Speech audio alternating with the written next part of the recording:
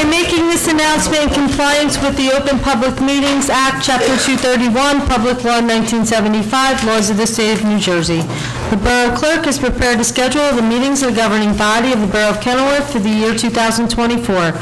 The Borough Clerk has posted a true copy of the schedule on the bulletin board located at the front entrance of Borough Hall, and has mailed true copies of this schedule to the local source, the Star Ledger, and the Home News Tribune, and is maintaining a copy of this schedule in her office during the year 2024. Accordingly, the notice requirements of the Open Public Meetings Act have been satisfied in regard to this meeting. Please stand for the salute to the flag. I pledge allegiance to the flag of the United States of America and to the republic for which it stands, one nation, under God, indivisible, with liberty and justice for all. Is there a motion to accept? Oh, I'm sorry, roll call. Mayor Karlovic. Present. Councilman Boyle. Here. Councilman Finestrella. Here. Councilwoman Giordano Paserno. Here. Councilman Morrow. Here. Councilman Scarice. Here. Councilman Zimmerman. Here. Is there a motion to accept and approve the following minutes of the work session of December 6, 2023, February 7, 2024, and the council meeting for October 1st, 2023, February 28, 2024, March 6, 2024, and March 20th, 2024? Motion. Second. Roll call. Councilman Boyle. Yes. Councilman Finestrella. Yes. Councilwoman Giordano Paserno. Yes. Councilman Morrow. Yes. Councilman Scarice. Yes. Councilman Zimmerman. Yes. Okay, tonight is a really special evening because we're going to celebrate the 100th birthday of our resident, Mary Joan Barnett, or Caverick. And I'm going to read a proclamation for her, and she's here with her family today, and we're so happy that you're here and so happy to share this amazing milestone with you and your family. Mary Joan Barnett was born on the 27th day of April in 1924 to Joan and Helen Barnett, and was raised in Bayonne, New Jersey with her two siblings, Jack and Muriel. And Mary Joan Barnett married Frank Caverick on July 31st, 1943, and had 4 children, Joanne, Barry, Susan, and Robert. In 1953, Mr. and Mrs. Caverick moved to Kenilworth, residing at 736 Summit Avenue. And Ms. Caverick, being a forward thinker, purchased her second home at 117 West Denver Ave in Wildwood Crest in New Jersey in 1971, following the death of her husband. Mrs. Caverick worked as a waitress at the Kenilworth Holiday Inn and the King's Court in Springfield, and as a probation investigator for the County of Union in Elizabeth, New Jersey for 24 years before retiring in 1999. Mrs. Caverick is the proud grandmother of 8 grandchildren and 10 great-grandchildren. Mrs. Caverick has been a proud resident of Kenilworth for the last 71 years, serving as a member of the Kenilworth Little League alongside her husband, who was the president during the 1960s, as well as a member of the Kenilworth Senior Citizen Center and the devoted parishioner of St. Teresa's Parish. Mrs. Caverick traveled to Ireland, England, Africa, Australia, New Zealand, numerous countries in Europe, and all across the United States, highlighted by a week-long rafting trip in the Grand Canyon. That must have been amazing. Cherishing those trips with her family and friends. Mrs. Caverick is an avid reader, reading numerous books a week by her favorite authors, James Patterson and John Grisham. Mrs. Caverick loves music with big bands, and especially anything by her favorite Frank Sinatra. The many events in her lifetime include the Roaring Twenties, the Great Depression, World War II, the Vietnam War, the Korean War, the War on Terrorism, and Mrs. Caverick is a proud patriot of the United States and always has her flag flying high in front of her home. Now, therefore, be it resolved that the Mayor and Council of the Borough of Kenilworth wish to honor Mary Joan Caverick on her 100th birthday, and do hereby declare the date of April 27, 2024 as Mary Joan Caverick Day throughout the Borough of Kenilworth. In witness hereof, I, Mayor Linda Karlovich, have hereunto signed my name officially and caused the seal of the Borough of Kenilworth to be affixed on the 17th day of April 2024. Happy birthday.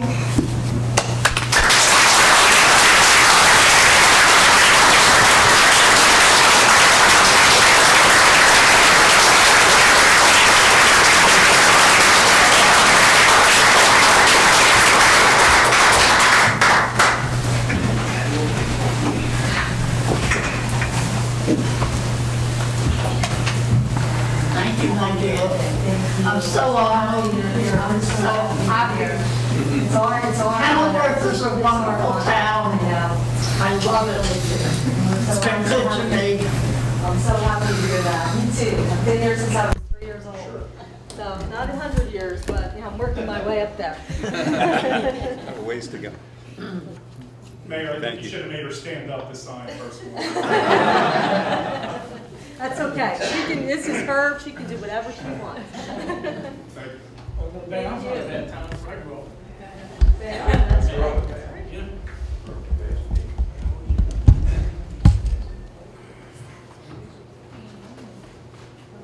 Wishing you many more. Invite the Kenilworth Planning Board Chairman for a presentation, Mr. Paserno, before we do reports. He's going to update us on what the Planning Board is doing with Onyx.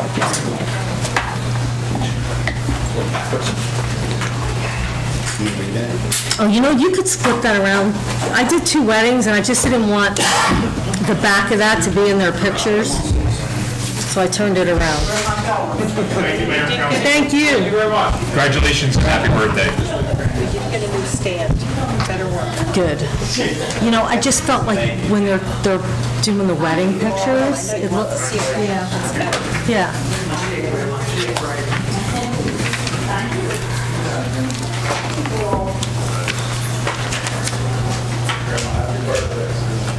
Well, I guess I can get started, right? So, Wait, Rich, just give him 1 second. One more time? Yeah, just give him a few minutes.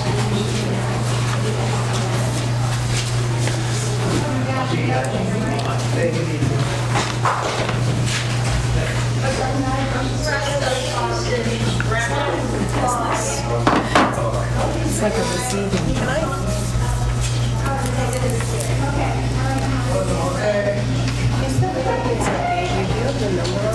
The what? The ordinance? go? Well, it's kind of hard to follow something like that, right? We should only be so lucky. I'll explain after.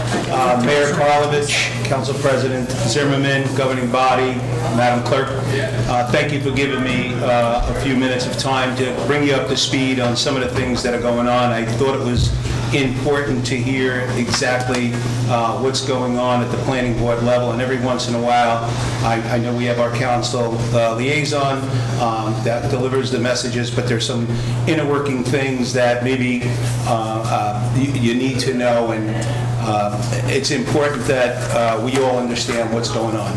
First, the planning board, myself, the chairman, vice chair, and the entire planning board want to actually say thank you to Council President Zimmerman and Mayor Karlovich for doing an outstanding job on picking DMR as the planner for the redevelopment associations, not association, the redevelopment project. At first blush, we took a look at everything, and we were instructed to do a resolution was set out for us to do a study and what have you. We jumped at the chance to do that. It was probably the protocol to do it. Once we got involved in it, we took a good hard look at what was going on, and on March 14th, we had a resolution to appoint our staff, our planning board members, to that redevelopment study. While in the interim of talking to DMR, Fran and Brian, Fran the planner, Brian the attorney, we recognized that a lot of work was already done. there was a fee set aside for our planner, our attorney, our engineer, to the tune of about $20,000. And we thought that that was quite a reasonable sum of money based on the amount of work that they had to do. However, looking into it further, we had a time to look at the work that they already prepared. We passed the resolution, everything was fine, there was no problems. Then we had a meeting. Once we had that meeting, we found that it's better to work alongside someone than against someone, just like we're doing tonight and that we do at the planning board level. So what we determined that there's no reason to do things twice and 3 times and 4 times. So I had a conversation with our planner and our vice chair, and at our meeting, we discussed that we could get better results by turning the ball over to DMR, working alongside DMR, not in front of DMR, but making sure we have a seat at the table so we can keep the borough in lockstep with everything that's going on. So I wanted to bring that to your attention because what that does is Kevin O'Brien, who is our planner, was gracious enough to have probably a 4-hour conversation with me, and when we were doing this, we were going back and forth, what if, what if, what if? And he then said, look, we could run with this, but it would take a little bit longer time than need be. The only people that would suffer here are the taxpayers, because we need to get our ducks in a row. So at a minimal cost of that $20,000, he's waiving almost, I would say, close to 80% of it, but has some work that he has done and will continue to do. Don't please, if it's on the record that I said 80%, I don't know what the round number is, but it's a heck of a lot less than 20,000. So what I wanted to bring to you tonight is that the planning board is working lockstep with DMR. We're going to make sure that everybody on our board is going to be wide-eyed and open-eared to everything that DMR is doing. And when we did our homework, DMR is a class act. You did a great job in vetting that company. So I wanted to also tell you that I know on more than one occasions I may have said, or I have said, not may have said, that we have a lot of experience in the planning board, whether it be just as planning board members or our backgrounds. And today a very good friend of mine said to me, you know, you said more than one occasion you have over 100 years of experience on your board. And I thought about that, and we do. And I would like the governing body to be able to tap into that anytime you like.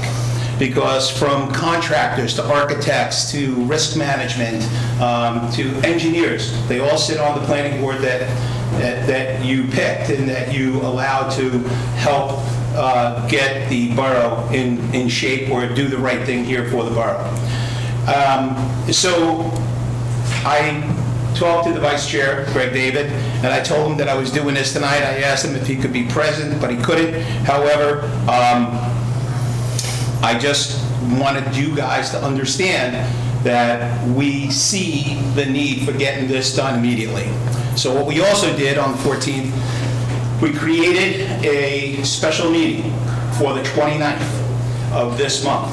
So we will meet again on the 29th to put all our ducks in a row, to create another resolution of everything that I just said, which will be ready for you for your council meeting on the 1st. So we try to, anytime we may have lost, we fast-tracked it, not sitting on our hands. So I just wanted to present that to you. If you have any questions, I'll certainly take them, but if not, thank you for the time. Well, I want to thank you for all your hard work and streamlining this and moving it along quickly. Everyone knows we have these tax appeals over our head, and I'm grateful to you and to the whole planning board, and especially Kevin, working with, everyone working together and for the best of the borough. Thank you, Mayor. So thank you. Yeah, thank you for your time that night when we had that meeting with everybody, and, you know, we were trying to work our way through this and for everybody being Yep. able to, Yeah. at the end of the day, move forward for the town and get along, and, you know, I kudos to the planning board and to you to do that too, which it's a big help, and it's, you're right, it's for the best of the town, for sure. Thank you very much. Thank you. Thank you. Just so the public knows, the redevelopment you're talking about, Simmer.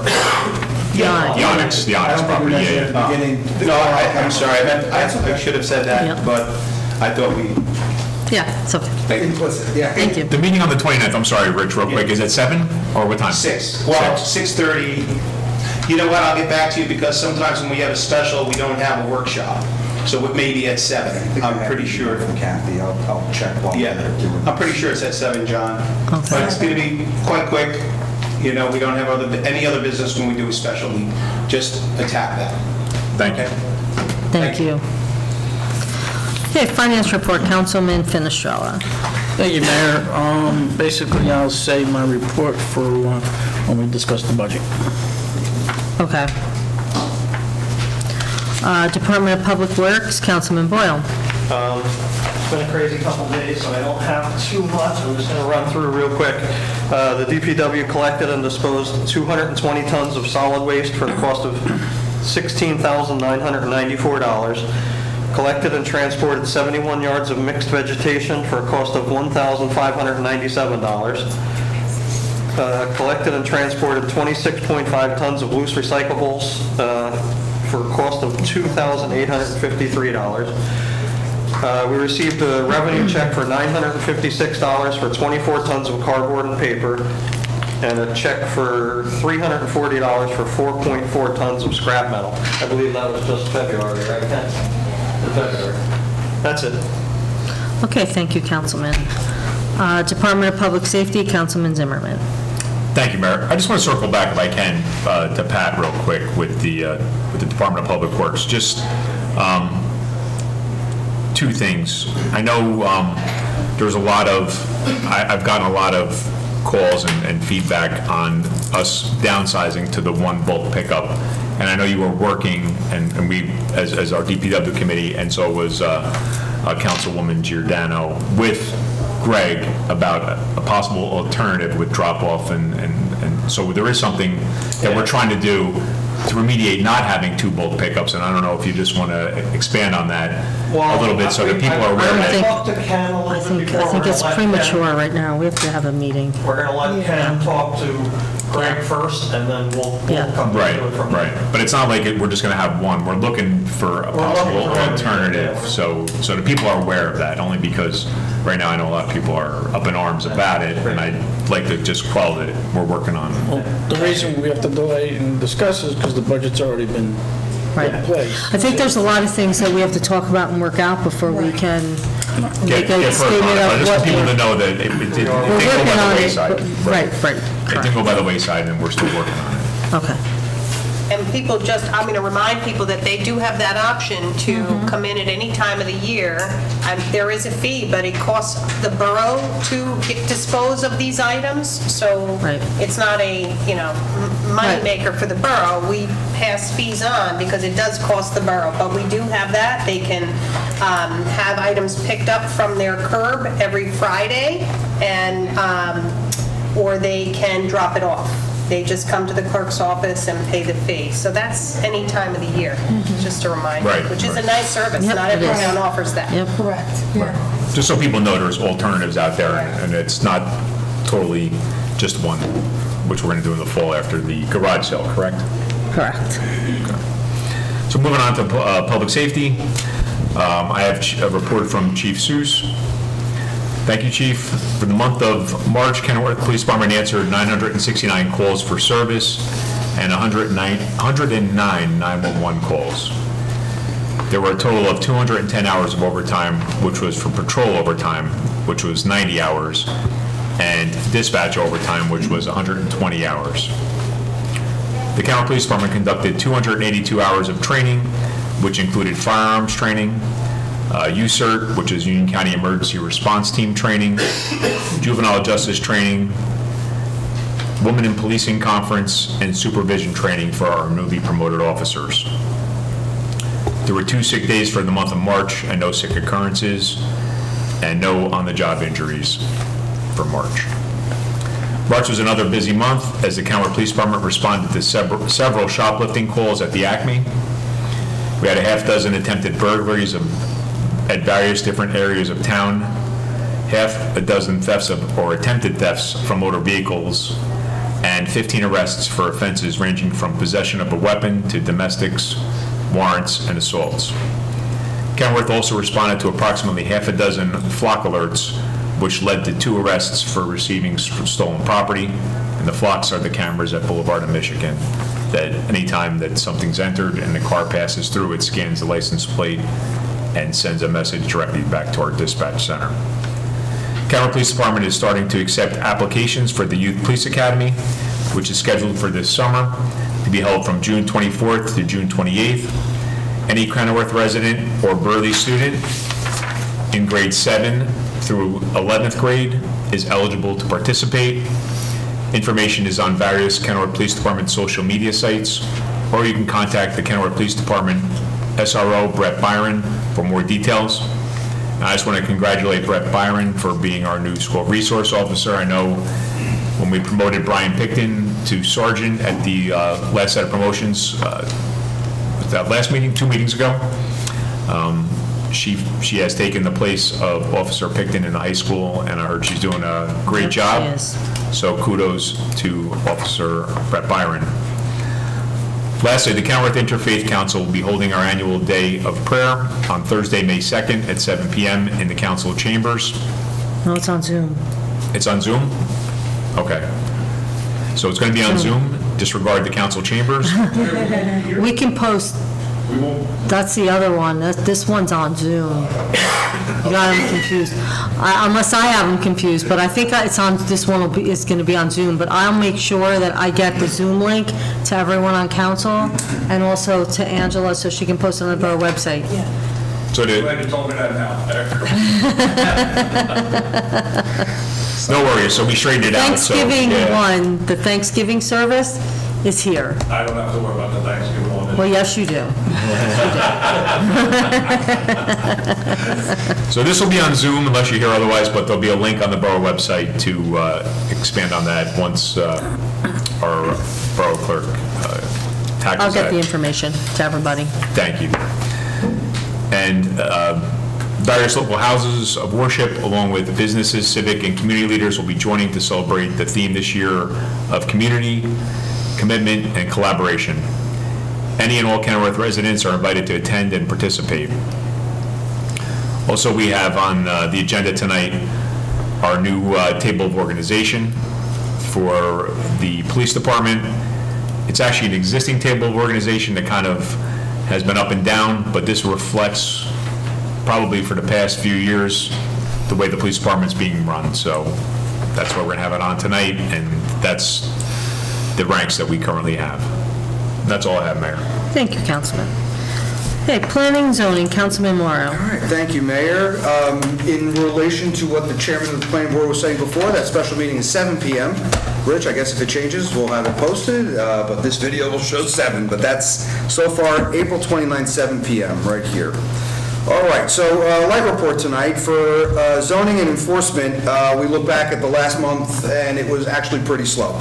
We had 11 zoning applications. They were filed for various outdoor accessories, as you can expect in the spring, a few sales of some properties and some fences.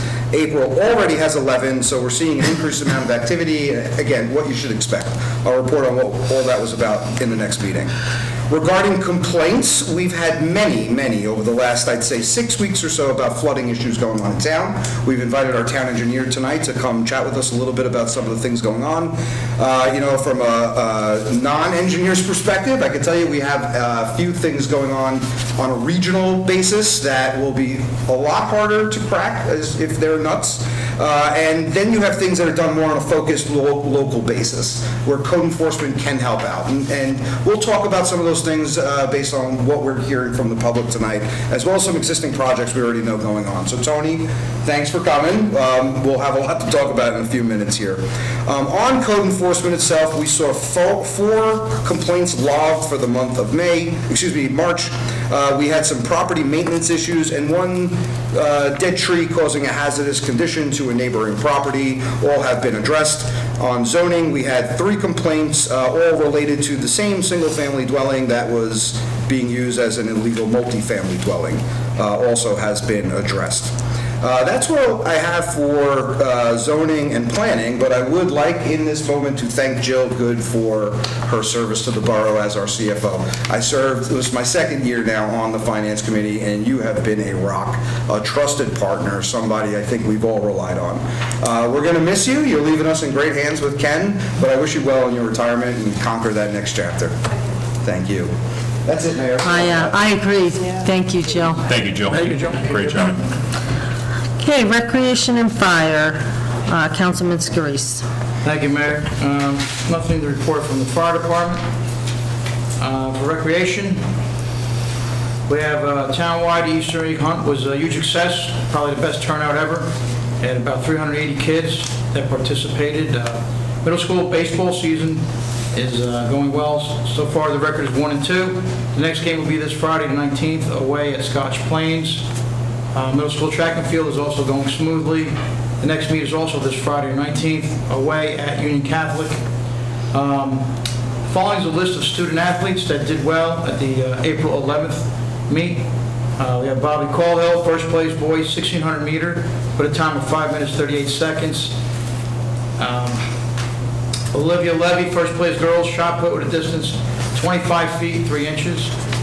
Alicia Lacavo, first place girls, 1,600 meters, time 6 minutes, 52 seconds. Morgan McClough, second place girls, 1,600 meters, 7 minutes, 31 seconds. Romeo Corretto, second place boys, 100 meter, 12.7 seconds. Mathis, Emma Wana, fourth place, boys long jump, 15 feet, 1 inch.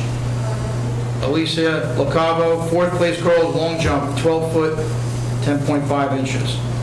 Summer camp registrations are now open to the general public, registered through Community Pass. Currently there's 148 kids from 101 families in town that have already signed up. There are only 32 spots remaining. There was some discussion about the fireworks and if they could go over the field or not. The school did not say that we could not launch there. They were just inquiring. So, Mike, I don't know if they ever reached out to you. Vincent, you know, their VA. You can let them know if you have any reservations because it's on, because of the construction going on. As long as they're, and the fireworks company, once we decide, as long as they're okay with it, they can continue to have fireworks in their location. So we have, I looked into the state codes. We need 70 feet from structure for every 1 inch of shell. So I believe we're using 3-inch shells. So I don't think the building is going to impact that. It'll be the same distance from the building. Okay. Where we set up. So it's just really up to the school with the turf. I think that was their favorite concern, was a stray shell that going on the turf and damaging the turf. I don't think it really had anything to do with construction. That's what they raised to me. They didn't say, and you're right, and the wording that came to me was not, you can't, but please look at other options, because they're concerned with putting in the new turf. And just like you said, Mike, that debris would get on their new turf. I did reach out to the county, I just haven't heard back yet about using Blackbrook Park, so that could possibly be an option. They changed their tune, they said school will be fine, as long as the fire department was good with it. It doesn't change for us because it's, as long as the distance from the structure is the same. Yeah, I mean, we should probably, I don't think it's going to they had to be moved a little bit. Roosevelt Park, though, has a turf field, and they've been... They don't have turf. No, they have grass. They have grass? Yeah. But maybe they mixed up the town. There was a town at... Springfield. Maybe Springfield then? Anyway, it's a local town. We were investigating if they take any precautions. But they've been shooting fireworks over turf field with no problems. Also, as a last ditch effort, we could, if they have, we could bring, you go to Harbor Freight, get parts. That's what I was gonna say. That's what I was thinking, if that's a make or break thing, I think that would be safer than Black Brook. Even logistically, the rec department would not be able to do half of what they could do because of space limitations. There's a lot more things that could potentially catch fire, I would agree, right? No, I mean, like I said, School of Cranford, they do their fireworks. Yeah, I don't know what it is. You need 25 feet from any overhead obstruction, so Cranford's pretty much 25 feet outside of the tree line. Okay. At their fireworks, and that's county park. I did some measurement on a mapping software, so if we went in the corner of the lake, you pretty much have right field of the baseball field itself, not the softball field. You have probably the whole infield, as well as another 30 or 40, 50 feet maybe into the outfield, all the way across, and then you have the park ones. You have a lot of spectator area that you would be outside of that 210 feet. Because that 210 feet structure were spectators. So you do have the room to do it down there, but, you know, it's just a matter of what you guys want to do. So I just wanted to map everything out and give an option. So there's probably more room for spectators down there. You'd be in one general area, but there is a lot of room. Probably talking, you know, anywhere 300 foot by 200 foot section for spectators. All right, so it's a viable option. It's a viable option. Okay, that's good to know. Because we didn't know, we discussed, like, is it even possible? All right, good, so. And Mohegan's a county park, they allow Cranford to do it, so I wouldn't see why. I think that the town, doesn't the county do the fireworks in Cranford in the park? I don't think the township of Cranford does those fireworks. They're county fireworks, I'm Yeah, I pretty think sure. they're county fireworks. Yeah. And also the county does pick up the county police for there, because if it's on county property, our police Their county fireworks. wouldn't be involved at that point, maybe for traffic, very, very slightly, but it would be county police that Yeah. do the county park. Everyone thinks it's Cranford, but it's not, it's a Yeah, county. Matano Park is also a county park, and that's not Elizabeth's fireworks, that's the county's fireworks, too. Yeah. Is it something we want to entertain, and I mean, as the governing body, then you want to entertain these options? Do you want? Well, I mean, I'd rather have the school first. Well, I just want to weigh in, because that came up at the school board meeting last Monday night. They have a real concern because there's a lot of money being invested, and it's a brand-new field, and should something happen, it could impede on their warranty for the new field. So it's, even though, you know, you never know, but the trash being on it, people walking on it, and the fireworks and whatever, The debris that comes the down. debris that comes down, like, People don't walk on it. and it's brand, well, whoever is cleaning it up, and you don't know how they're picking it up, I'm just saying. And that's one of their concerns, is that, could that infringe on the warranty that's going to be brand new there? Because I'm sure they have, you know, a pretty lengthy warranty for that new field. And maybe the tarp is something we could ask about as well. That's a lot of tarp. It's a lot of tarp. That's a but- huge tarp. Right. Yeah. And Chief Scuderi, like, I know you guys go up on the roof, you check it with the tower truck. I know some debris has come down that's been lit before. How much stuff over since we've been doing fireworks, has there been debris that's been on fire that could burn through a tarp and onto this field? I don't know that you have an issue with the fireworks that go up and come down, the shells, spent shells. I don't really know if that would damage the field. But you always take the risk. Roselle Park did have a couple of years ago, one of the tubes tipped over, and it shot fireworks sideways, and it did injure some spectators. Well, if that leaned over and you had a live firework that shot towards the field, that would definitely damage the field. So I don't know. Yeah, the field is actually a no-fly zone. There's no people on the field because of the proximity, but you're right, it could technically go that way. I'd imagine the firework company's insured, but the warranty would be a different issue. Right. I mean, they definitely land on the football field. They Yeah. definitely- Right, yeah, no. And in the I've parking seen- lot, like the yeah. cars are covered with ash and debris. Right. I mean, there's options, we can wet the field down prior, I don't know if that would help or not. The other thing you want to keep in mind is that these turf fields require a special piece of equipment to clean. You can't just use a leaf blower. And then even after you clean it, you have to now have someone inspect it for density because of all the rubber pellets. And because the sweeping machine will move the pellets around. Right, right. So they have to check for density levels to make sure no one gets hurt when they fall. So those are added expenses you have to factor in. Sounds like we have some issues having this at the school. Yeah, I mean, I think we have to really start We can have it at to, Black Brook. I'm still waiting for the county. I did already. If they would sponsor it there? I'm waiting to hear back from them, That's a nice option. so. See if the county will sponsor it at Blackbrook. It's a county park. It's a county park and, you know, you're Do it in talking, Mohegan, why not? yeah, I mean, we would need porta johns, there's a lot that's We gonna could go probably into have a it. lot more too. They Right. give us the stages and stuff, and I have a call into them, so hopefully we'll be able to work something out. That's the best I can say right now. I'll do my best to see if they'll help us out. Is there anywhere else that we could have them, that anyone's aware of? We'd ask Mike, but I was thinking, you know, when you go down towards where Roberto's was and you make that left going back to behind Merck? Yeah. Like those buildings have huge empty parking lots.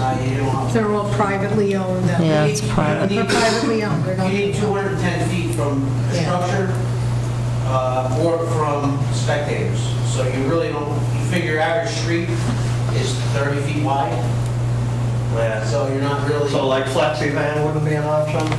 no, there's still. No, there's wires there and that, yeah, that, yeah. They're all privately owned properties. People Yeah. are not going to allow. Yeah, there'll be a liability issue for shoot whoever off owns that, fireworks, right? have people come in. Yeah. They're not going to. And they store school buses there Even too. Mario, you're, No, yeah, we couldn't. there's Houses. nowhere you're going to be, you're going to be more 200 feet from the. Right. Yeah, it's too tight. So there's no other option. Yeah, unfortunately. Or about the Merck grassy area.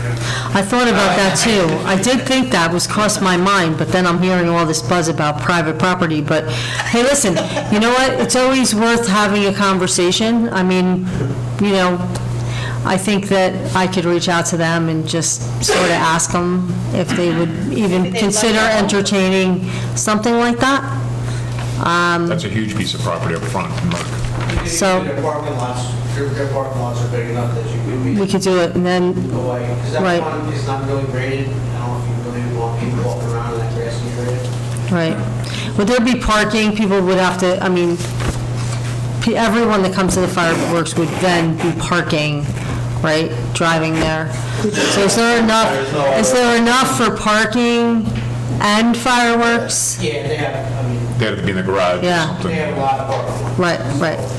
Where they got the parking? I mean, I think it's at least worth a conversation. I mean, you know, what's the worst case? They say no, you know, can't hurt to ask. I'll do it. I'll do it. Yeah, but I think once they develop it, though, they probably. Well, it might be different, but Yeah. we're 1 year at a time. But, you know, if Black Brook is Right, right. possible, if that's the only way we can do it. Well, it looks like in the future, the fireworks might, we might have a challenge unless we really do partner with the county and do something in Blackbrook Park, because I agree that that front part of that property will be developed at some point, and we will, that'll take away that option. Black Brook, yeah, but no. Well, the golf course, I The don't room know. drains. They'll- It's not Oh. turf. At least it's not turf. The problem with the golf course is they have events there. So if they have an event scheduled for, you know, Sunday night, now what are you gonna do? You're gonna push Right. And to block it off to set up, to stop golf, that place, Right. the golf is backed up there on weekends. And there's a Yeah. parking issue there, too, to have it there. I mean, that parking lot isn't big enough to host fireworks. In Black Brook, most people can walk. Right. Streets will be blocked. Right. And you can park in a residential area for Blackbrook and walk it. Right. And there's the parking lot up top where you can do everything at the top. Yeah. You just need to get Or porta on the johns side and coming lights. down by the grilled cheese place. That too. Yeah, Right. there. Right, yep. All right, well, I'll work on that and If report anybody back. wants to do a walkthrough, I can give a measurement, or we can walk it off, and you can see how much area you have for spectators. Okay, Oh, yeah, that would all have to be blocked off. yeah, I'll do that. First, I'll call and just ask if they're willing to entertain the idea. And then I'll call you and we'll do that and see if I remember it years actually will ago, work. yeah, years ago when I was young, there was fireworks there. I don't, but that was a long time I know, ago. all that. Yeah. You're not older than me. Oh, Black it was, Brook? but that- Oh, no, I do remember him at Black That Brook, wasn't yes. last month. They I thought- did it. Oh, he did it? I thought it was, I No, he did. thought they were sanctioned. Marty at Saragossa. Yeah, right, they used to, I remember they used to, They did it like 3 years ago. they did shoot shells. No, I know they did. That's why I thought they were sanctioned. So they were just I think it was private. those guys. Right, I don't think it was, I think you're right. that wasn't that big a turnout, so I don't think it was sanctioned, but it was, they were good fireworks. Actually, I do remember that. I had a couple questions on some of the consent agenda. 113, we took care of it, I'm sorry. 115, the lien redemption. I was just trying to understand the process of how Sure. What happens is if somebody doesn't pay their taxes, it goes to a tax sale. They have, the lien holder has up to 2 years to possibly foreclose. They start paying taxes, the lien holder, and then the homeowner has to pay back the lien holder to get the lien off their property. Plus interest, and the charge, sometimes it's the property owner that pays, sometimes the property is selling, and the closing company will pay to get the lien off the property. So I think in this case that, I'm not sure if the property is selling or the property owner is, but they have to have an interest in the property to redeem, and a resolution gets done, and then it's satisfied, it gets recorded at the county, and then the lien is removed off the property. Okay, I thought, from my reading, I thought we had to pay back like 60,000. Well, nothing would come from the town unless we were holding a premium, which is sitting in our trust account, but it was the lien holder's money to begin with. Oh, okay. Yeah, Just so wanted to clear no that. cost to the municipality. Okay, just curious about that. And 117, we're getting that matching grant. So it's $170,000 we've been doing on a building. I didn't. What Oh, does that no, have to do no, with no, remember, it's an application.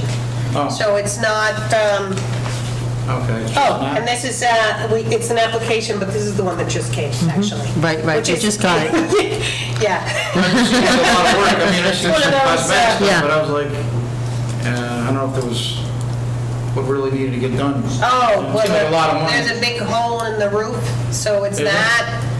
It's kind of general repairs, because we also didn't know exactly what we would get, so we kind of lumped several things in. The front steps, if you notice. Yeah, that I know. Things All like right, so the that. building's a little more worn out than I I mean, thought. there's probably lots of things we could do if we got, but we did, if you want to announce, Mayor, but we did just find out we got, you can announce it. Yeah, 50,000, right? 50,000. We did. We found out just after this was, was submitted, and we just found out. And did you get my email about the video I'm making on the structure? 121. Is that a profit from our Okay, I have to make a short video. Okay, I'll take a look at it. Well, Moving to thank you. certain special item revenue in the amount of Yeah, we'll go with the phone. 7569. Now I know what it's. Recycling tonnage. I can. That comes from the state of New Jersey. Oh, That's our plan. So every year we send out a report, I'm currently doing it right now. We send a report out to the DEP saying exactly how much was recycled in the town of Cumberland. And it doesn't mean what DPW recycled, it means anyone. So if someone did a tear off on a roof, shingles are recycled, concrete is recycled, someone, whatever we pave a road, the contractor, when he goes out that road, he recycles that asphalt. Even though he's doing the work and we never see any bills, like Lord Don, I should say for him, he's recycling that, and that's all tonnage reports that we have to send out. And then based on our numbers, the DEP awards grant money to every single municipality and county. And the majority of this money is funded through a $3 tax per ton on solid waste. okay. So it's like we're getting our money back. That's great. With the amendment, doing the employment titles and the salaries, we just eliminated 3 positions, because I know we kind of passed that already, didn't we? No, we did, you know what, This is change of back. title. Yeah, no, this is back, sorry, we had, we didn't change any of the stuff, sorry, it's coming back, because we did find that in the rec department, it didn't line up, and we needed to modify the titles and create the positions that we're going to have. And for one thing, for the most part, it's been summer camp, but we recently added homework club. So what we decided to do is come up with the flexible job titles so that we can use them, and we can use those same titles. So if you notice, it's program counselors. That program is whatever program the rec department or any other department may run. It's a program counselor, is their homework club counselors, summer camp counselors, and we created 3 of them based on the tiers. And you know, for summer camp, for example, they do have those same 3 tiers. So that's really all it is doing, and it kind of brought them up to date to really in line with what we're doing. It should have been included. We didn't realize that it was out of date when we did the others. So these were the last ones. Hopefully you won't see this again for a long time. But that's all that's changed, just those 3. Okay, I just want to make sure I didn't miss anything. It's a more professional title. It sounds nice, right? Right. Thanks. Instead of just playground leader Right. or supervisor. Thanks. All right, that's all the questions, and that's all I have to report, Mayor. Okay, thank you, Councilman. Education, Health, and Human Services, Councilwoman Giordano Pissarno. Thank you, Mayor. So I guess I'll start with the Board of Education, and as everyone knows, our superintendent, Mr. Arlington, put in his resignation, and a new job, his job has, or the position has already been posted April 11th. So applications are being accepted, interviews can be set up, and so already the board is being very proactive and assertive in finding the right person to fill that position. Mr. Arlington was with us 5 years. I don't know if a lot of people realize he was there that long. And on behalf of the borough, I'll thank him for his service. When I was there Monday night, before we knew of his resignation, they were presenting a lot of staff members from both Brearley and Harding for outstanding service, Teacher of the Year, and the 6th grade government also got up and received awards for all of their service as president and vice president and treasurer. And to hear these young 6th graders speak so eloquently and comfortably in front of a packed room, there had to be 50 people there. I didn't know what I was walking into. So it was really nice, and it's a testament to the teachers. And you know, you always say it starts from the top, whether it's good or bad.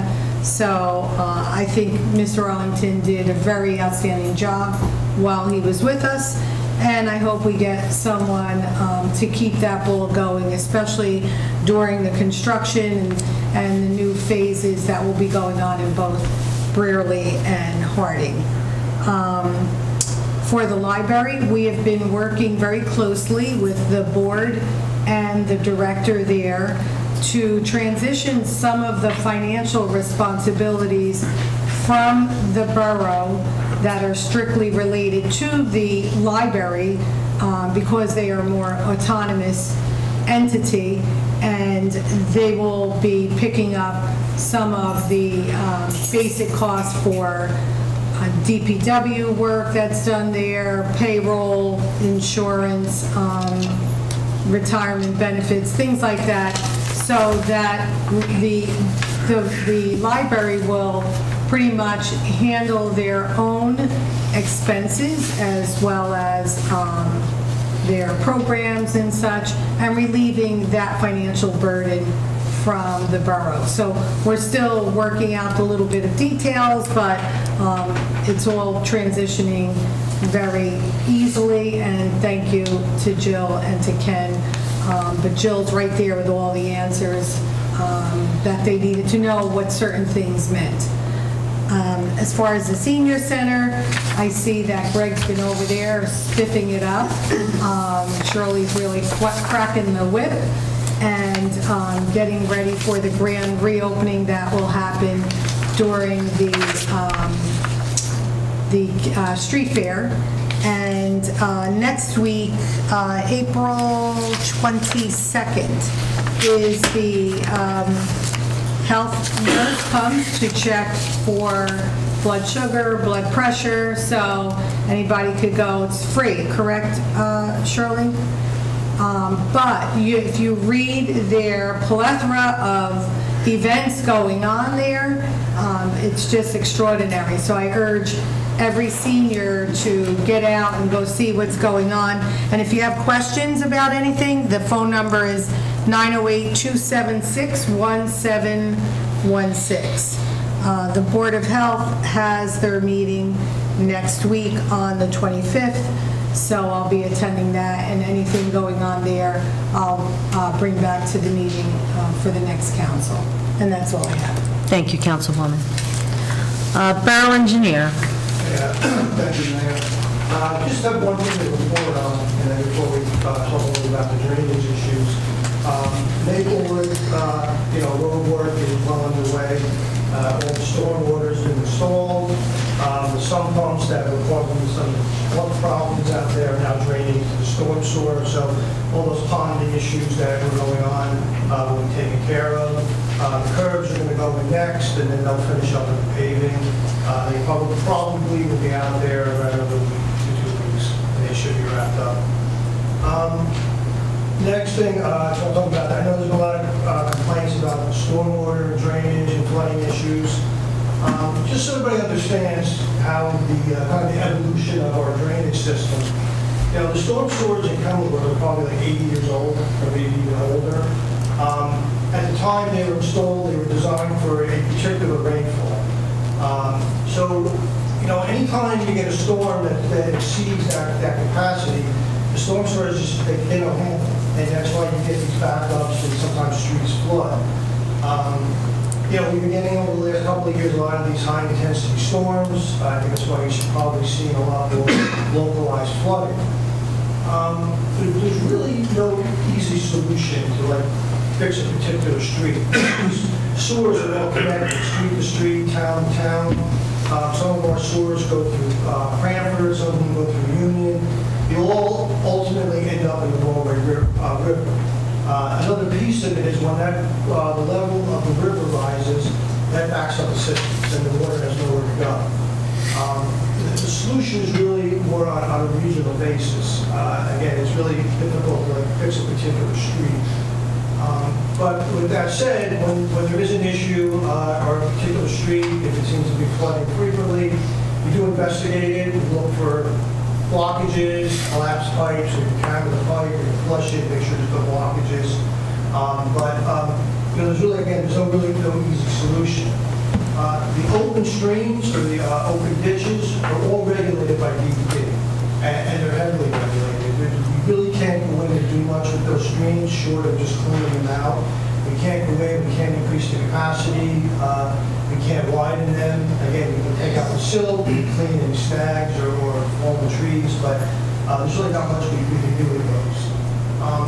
The ultimate solution, and I don't know if everybody's aware, back, I don't know, maybe 10 years ago, the Army Corps of Engineers did a study on the entire Broadway River Basin.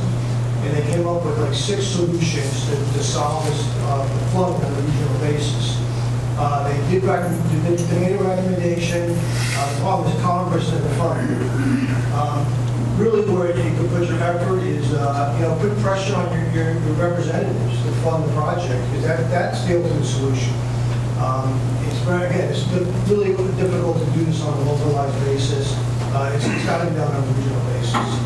But if anybody does have a particular problem, my information's on the website. Just send us an email. We'll go out with DPW. We'll look at the situation, see if there's anything going on that's causing the problem. So that's kind of for sure of it. Tony, I had a resident from the northwest side of town. I'm not sure if it was Wilshire or Bass or the area over there that where Pembroke would back up to the Doka property. That whole area is, I guess, a flood zone, but flooding more often. And I think Harbor went out there and a letter was given to the resident that Harbor would present a plan to the borough governing body. This was back in October. I'm not sure if we've gotten around to seeing the plan, if it's been developed by Harbor, but there was some indication to this resident at least that there would be something we could do. We did a walkthrough, we didn't prepare the report yet, but we really didn't find anything going on there. We walked it. We didn't find any blockages, we didn't find anything really going on there that was causing a problem. I think one fallen tree that we taken care of, but... That's me. Is it okay? Yeah, I mean, we did walk it, we haven't prepared a report, but... I've been dealing with this for 18 years, that 10-minute down... The last street's Dorset. Yes. This is what it causes. Again, that's a capacity issue. I did have the county go out and clean the property, the county property behind Dorset Drive. And they are going to do some more work back there that will hopefully move the water along a little bit better in that part of town. They also did some work on Dorset Drive as well. The next plan, now that they've cleaned out, I actually sent some pictures of property that we would be responsible to Greg, and he's taking care of that, is to remove those two big round concrete cylinders that are running underneath that, I guess it's a bridge. Like a footbridge. Right, for bikes. Because what's happening is a lot of debris is getting stuck there. So the county feels that if they remove that, that'll also help. And the good part of this is that this is now on their radar and something that they're going to monitor. So they'll be checking it regularly, and if it needs to be cleaned out and there's anything that the county can do, they will take care of it and maintain it now. And they did go out, and they send me pictures, so I know they were there.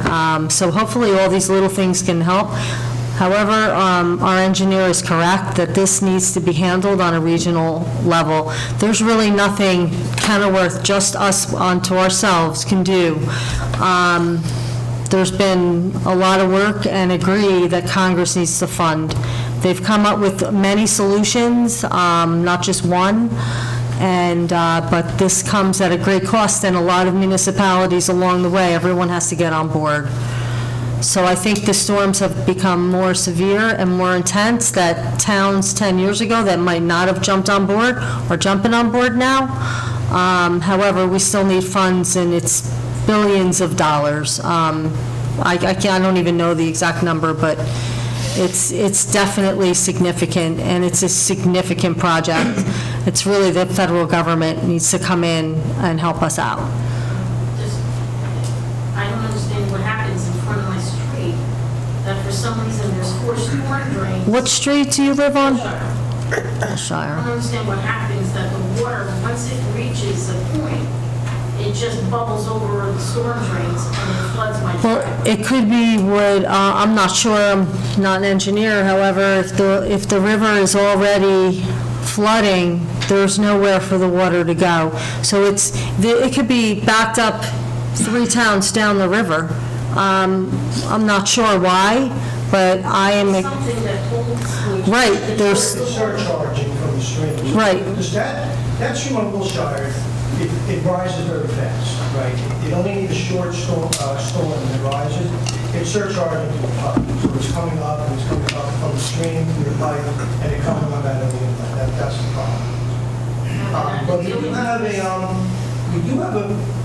we did award a project to try to fix that intersection. Yeah, HCC's been delayed, and we're putting the pressure on the contractor to get out there and do it. If he doesn't start it soon, we're probably going to pull it and award it to somebody else. But he's promised he's going to get out there. He's trying to get out before the winter. But so that intersection has a particular problem that we can work with to help. It may not be a cure-all, but years ago, that intersection was redone before our time, and I think that they lowered the grade elevation, which is causing the surcharge. So something was modified, probably incorrectly at the time, and we're going to correct that. There wasn't a problem with into the creek. That has been resolved. And I can say that the problem is not as big as it used to be. Where I Right. get 2 feet of water in my driveway. But at some point, when we get enough water, it still starts to rise. And we have to move the cars, we have to he built 2 barriers in front of the garages so that the water doesn't come into the house. So it's just something to live with, getting up at 1 o'clock in the morning, having to move your cars and having, because they're underwater. So it's just a pain, waiting for it to recede. Tony, can we follow up with the contractor? Tony? It's all right. Tony, can we follow up with the contractor and pull it ASAP if they're not going to be responsive? He's supposed to be dropping off the materials tomorrow. The contractor, so we've engaged. Okay, well, odd timing, right? Okay, great. Yeah, I mean, any little thing that we can do would obviously help, and I think the mayor was being a little humble. She's been involved in some of these mayor councils where is it, spreading from West Orange down to all the way down. Raleigh. It is a regional problem. It's a mayor's coalition on flood control. Understand that it's coming from all over. But for some odd reason, it doesn't happen in front of anybody else's house no more. Hopefully, this will do something, time will tell. But we got to get the contractor out there, so thanks for following up. Let's Just see. going to the right intersection, because they live close to the river. Yeah, no, we know. I know where that is. I face Brasser, my house faces Brasser. Yeah, I remember I was there. And then the. He showed me his barricade base on the building. He It's actually put working. barricades so that the water doesn't, because we have gotten. Yeah, because it's like, hanging around up there. I understand. Well, speaking of contractors, I have a question. Tony, I think it's high time the sidewalks on the boulevard got fixed. I mean, it's been a couple years now, right? Or at least a year that they dug the sidewalks up. Yeah. And they just look horrible. I mean, brand-new sidewalks, it's the center of our town, our business district. I just feel that we have to put some pressure there. I mean, they're obviously done with the work there, so, I think they should fix them after they're done, block by block. I was up there over the weekend, walked uptown to have dinner, and that's just upsetting to see our beautiful sidewalks in our center of our town look so bad for so long, and they're clearly done working there. And they've pretty much ruined 2 blocks of brand-new sidewalks. Yeah, it's blacktop now instead of concrete. It's awful, it's awful. Like, can we? Is that water or gas? I would like to call them myself, actually, and find out why they're neglecting that. The brick one's already, the one in front of the rec center's done. No, That's I'm not different. talking, that's different. I'm talking about the, in front of, Was that water or gas? Tony? 22nd to 21st and 21st to 20th. Can let them know how unhappy, Can they get them? I would love to call them myself, actually, Street fair? let them know how unhappy I Can they get am. them done before we have the street fair? Because it's very uneven, and you're going to have a flood of people walking on the sidewalks. When is the street fair? May 19th. May 19th? It's plenty of time, they have a month. Yeah, all right, I'll put some pressure on them. I did talk a couple of weeks ago, and they said they were going to take cars. It looks like they're going to have to take quite a bit of that up to Yeah. fix it as well, because I know they tried to cut them in each of those squares, but they haven't. Like, they've infringed on the next square, and I'm just wondering how they're actually going to fix them and restore them to the way that they were. I mean, I'm not a contractor, but it seems like it's going to be difficult to happen. Yeah, well, I advise them that it's going to have to be perfect. I mean, we're not going to follow, we're not going to set any less than a perfect match, because they're new, they were 20 years old, and okay, they're way too new to be, having things that don't match. Right. I know that, I think Angela's going to bring it up, but one of the solutions is, we can put an ordinance in place that any disturbance in the street, sidewalks, would require a complete replacement. Like, we don't have that ordinance right now, and we kind of Let's get that. do a lot of horse training, utility and others to get things Mark, done. can you work on that? Actually put actually more in the workshop that tonight. You Yeah. had a sample from what town? I have Berkeley Heights who got it, theirs from New Providence. They did it last year. and Send they it to, do the send it to Mark. Yeah, and they make them sign something when they do the opening permit. moratorium for. Yeah. Did I copy you? I don't remember. put a Mark. I'll send it to you. I timeline. sent it to them first if they were interested, so it was on tonight's. Yeah, I'll send you what they did. Yeah, because a lot of times they'll do half the street, and then they cut a seam, and then you have a half street that's new and a half street that's old. I know. It's just a matter of time till the And seam. these sidewalks, I mean, you know, they're brand new. It's our business district. It should be beautiful. They So, make them sign something then when they do the permit, so up front. That's going to be a total rip out and replace. they're gonna have to. It has to be. It has They're to gonna be. have to. It's just They're a gonna have mess. to do it. I know. Every moratorium is like 5 years. Yeah, You guys don't think about 5 to 7 years. I mean, obviously emergencies, we can't stop the emergency repair. I've never seen one as long as 7. Tony, you said you saw one at 7? But if they had a moratorium and they wanted to put a main in, they'd have to pay the whole street. Right, you wouldn't, but again, we can have an ordinance that if they do disturb the street, it's gotta be, you know, a complete reconstruction. If it's only like a patch, we can maybe go like 10 feet on each side, mill it out, blend it in. You know, we could work on, if the council would like, we could work on an ordinance, put something together. And that would pretty much assure that these things get repaired. Yeah. We don't have to be like trying to. With the timeline too, so that like this one's been sitting now Right. for way too long. My street was paved, and then, I mean, I don't know how many years later, but they patched it up, and there's all these square holes that are fixed. It just doesn't look nice. Right. The sidewalks are the ones. The sidewalks are horrible, and they've been there that way, in my opinion, for way too long. Yeah. Like, it's just, you know, It's the center of town. right. Like I said, I'd call them. I had to get the number. Someone wants to share me the contact, I'll call them. While you're on the drainage subject, is there an update for Richfield Ave? This is not the public portion of the meeting, so you're going to have to wait, I'm sorry, until the public portion to speak, but you can come up and we'll address your concerns. Tony, real quick, the Army Corps engineer, you have an idea what they were proposing, just more dikes and like levees or? No. There was a bunch of. I have all that information, I can send it. There was a lot, and there's actually been another study now, a whole new, on Orange Reservoir, and it was a long process to get Orange to cooperate, because they're part of this, but they don't have flooding issues because they're upstream. However, they have gotten on board, but again, it's coming down to Congress for funds. But if you'd like information, I shared some of it with Councilman Morrow, I can share it with you. I could have to go back on that original 6 plans that Tony was talking about. I have it somewhere in email. I just have to go back in my archives. But those, they sort of passed them up. So what happened was, on those 6 proposals, no one could agree. Not only did Congress not fund it, but also all the towns along the river had to agree on one specific method, and they didn't. And it started fighting, and that sort of derailed that project 10 years ago. So it has since then been revisited, that I have been involved since Sandy. And now we've come up with a new plan that everyone seems to be on board with, that will work if we just need the funds. And like I said, I'll share that with you, what I have. So it is, so I guess the people need to know that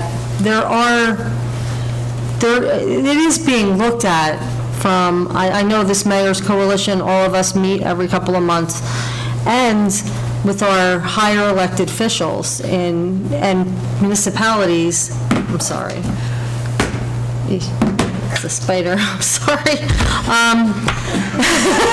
It is, you know, it's not that this flooding is happening and no one cares and no one's paying attention. It's just that it's a massive undertaking, billions and billions of dollars, and, you know, but it isn't that, I don't want anyone to think that we're not aware that this is going on, you know? I mean, a lot of portions of Kenilworth are flood zones. There was conversation in part of this one of the things was that FEMA comes in and purchases all that property down on the north end, and they take those houses down, and it's wetlands, which is really what it was wetlands before they were built, you know? So there's been a lot of ideas on the table. You know, obviously, we don't want that, and no one wants that. But, you know, it's definitely, people are trying to address it, and people do care, and we do want to get this fixed. Because you know what, it's only a matter of time before Sandy and Irene come back again, and we're lugging our stuff out on the front lawn and throwing our furniture out and everything else. So I just think that the process is very big, and to say that this is going to be rectified, stop, don't do that. It's you know, in any time, probably very soon is probably not really realistic. So a lot of elected officials that were really spearheading this mayor's coalition are no longer elected officials. There were some people in Congress that were like, had their finger on the pulse that are no longer congressmen. So there's things that happened that sort of stalled this project. So I just recently got an email within the last week of some mayors like, hey, let's try to stir this up again.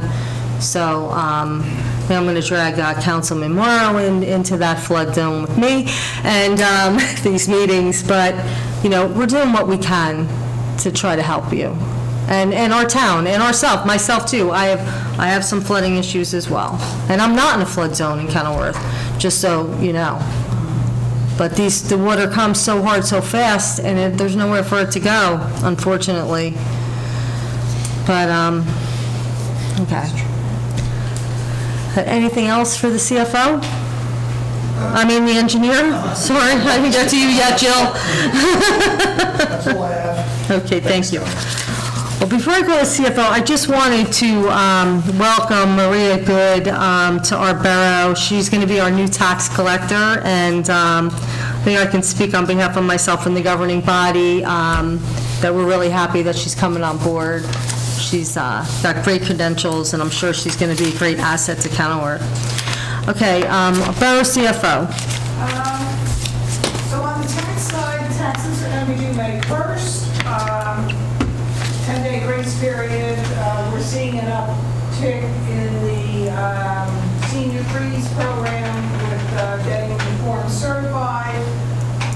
Besides the budget that we've been working on, Ken and myself have been working very hard trying to gather all of the capital needs.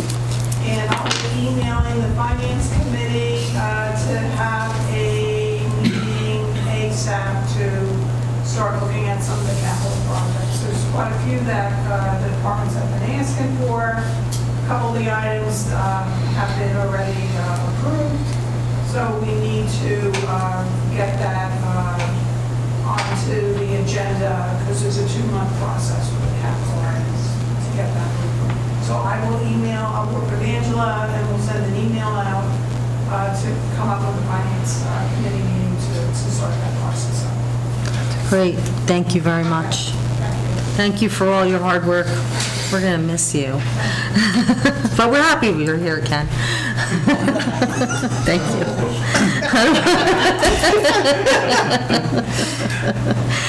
Okay, borough attorney. Good evening, Mayor. I have no report. I do suggest that we go into executive session to discuss a couple of issues this evening.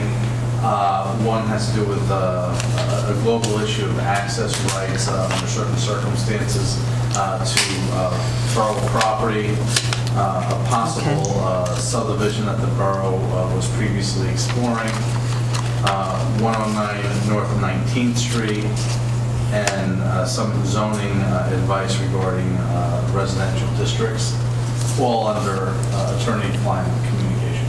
Okay, we will do that. I'll do that after the You want to save that for the end of the meeting? Yeah, I'll send it to we're going to save that for the end of the meeting, so I know there's some people from the public that want to get up and speak. Okay, borough administrator. I do have a couple of quick. The first thing I'm going to say, I know everybody said it, but I work a lot with Jill, and I think she's fantastic.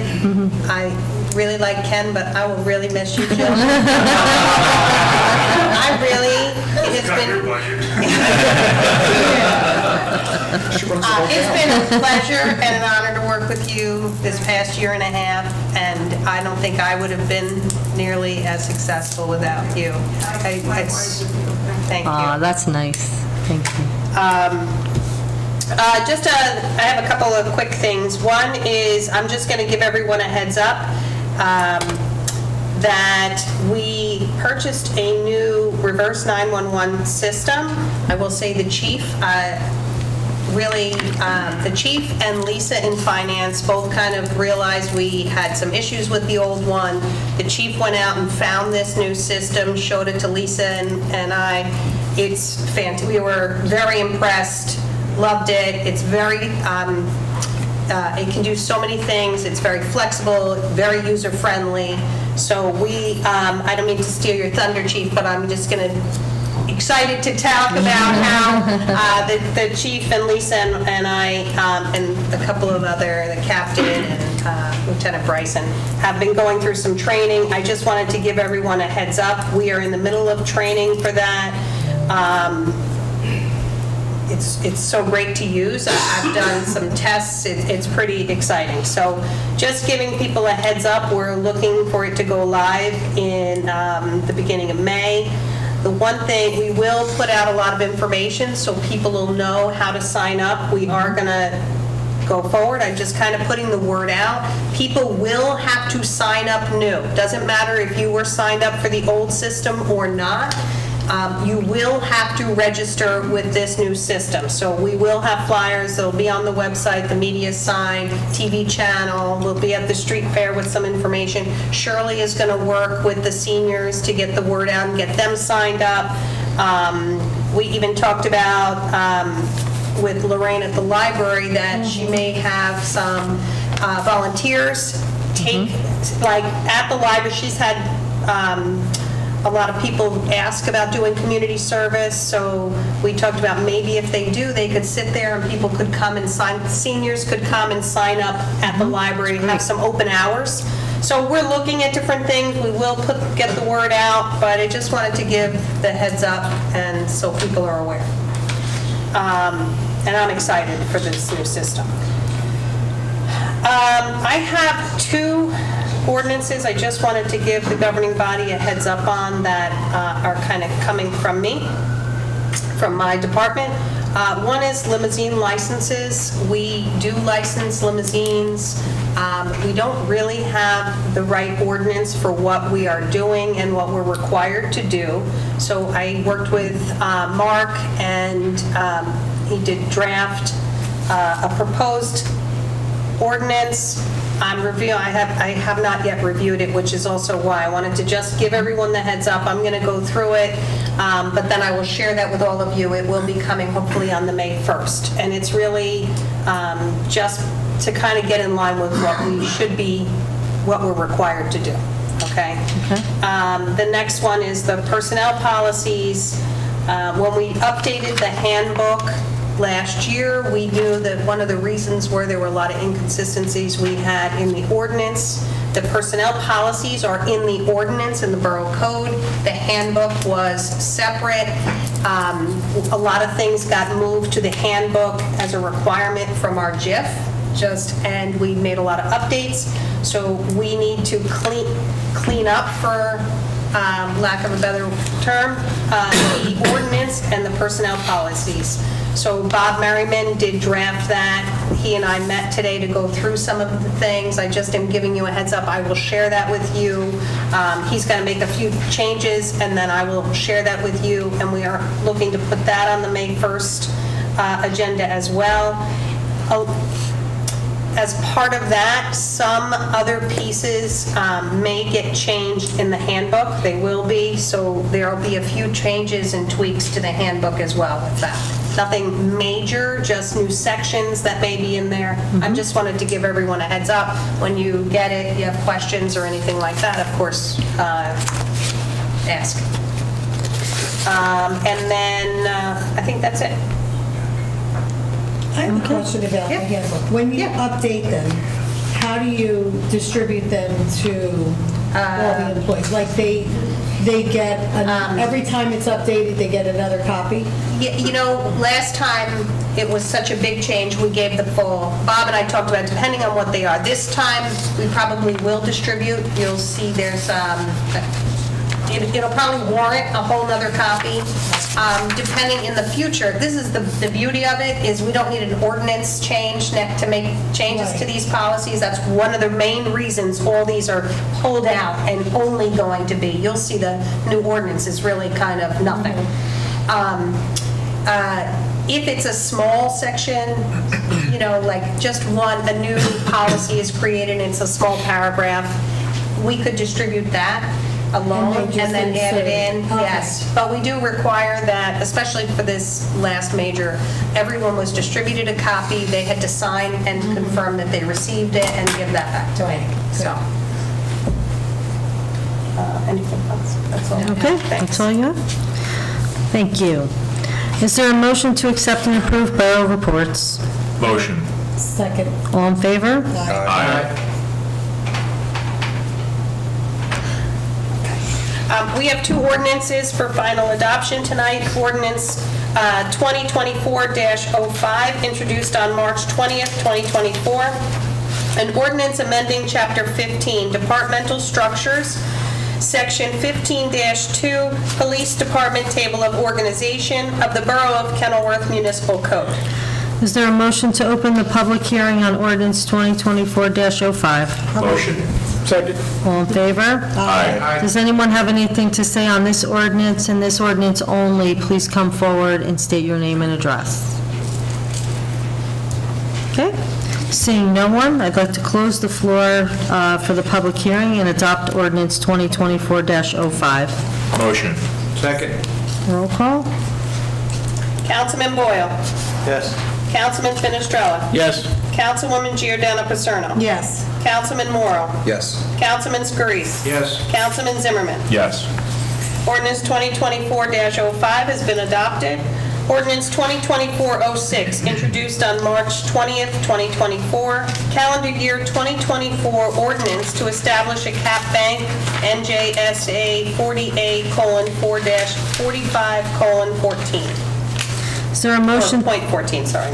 Is there a motion to open the public hearing on ordinance 2024-06? Motion. Second. All in favor? Aye. Does anyone have anything to say on this ordinance and this ordinance only? Please come forward. Okay, seeing no one, is there a motion to close the public hearing and adopt ordinance 2024-06? Motion. Second. Roll call? Councilman Boyle. Yes. Councilman Finestrella. Yes. Councilwoman Giordano Paserno. Yes. Councilman Morrow. Yes. Councilman Scarice. Yes. Councilman Zimmerman. Yes. Ordinance 2024-06 has been adopted. Okay, we have the adoption of the 2024 municipal budget. Our CFO is going to, do you have a statement on the budget? Do you want me to say it, or do you want? Would you have a statement? I could start and then you can go into more detail. Again, Joe, thanks for your efforts and congratulations on your retirement. You're going to be shortly missed, but I know Ken can pick up the slack. Basically, the numbers, they look quite interesting. The biggest bulk of the budget was the medical insurance for the group insurance and debt service, paying down all for the capital costs of maintaining the town and issuing bonds and paying off the bonds. We did save some money on the GIF, the insurance that we switched to, and some pension monies that did save us a little bit there, and solid waste. So basically, the average house assessed at $184,529 will have an increase of $302.63, unfortunately, of which part of that, $31.37, is the library cost. Of the $271.26, $106.88 is due to the drop in net valuation. And I guess, in layman's term, I know Joe could probably explain a little more better, but the Merck property, let's say, was 80% of our tax revenue. Well, with the tax abatement, now they're only 60%, or something to that effect, or 65. So who's going to pick up the slack? Unfortunately, the taxpayer. And if you want to get into a little more detail, that's... Yes, sometimes that's like a little bit of a hard topic to understand, but as Councilman explained, Merck absorbed quite a bit of the taxes, and now that their assessment, is lower than it's been in the past, the budget is divided into a smaller group. So unfortunately, what they're paying less of is being distributed amongst the residents. And that's just how the taxation in New Jersey unfortunately works.